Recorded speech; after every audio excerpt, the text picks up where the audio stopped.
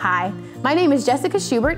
I'm the Children's Director here at Broad Street, and I'm excited to talk to you today about children's worship. We have changed our model and we have our kids downstairs with their parents during the worship time, the prayer, and then they leave during the sermon to have a sermon specifically for their age level in the chapel with me.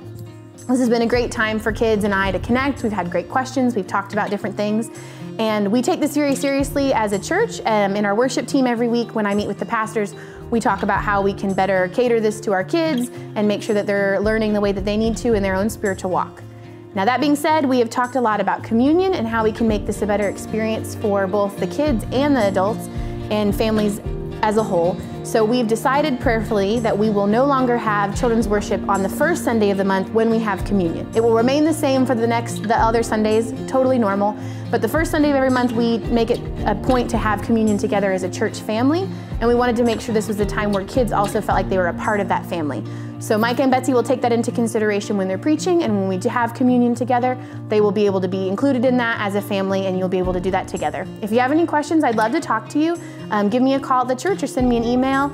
And other than that, we're excited to have our kids a part of it with us. So hope to see you this Sunday.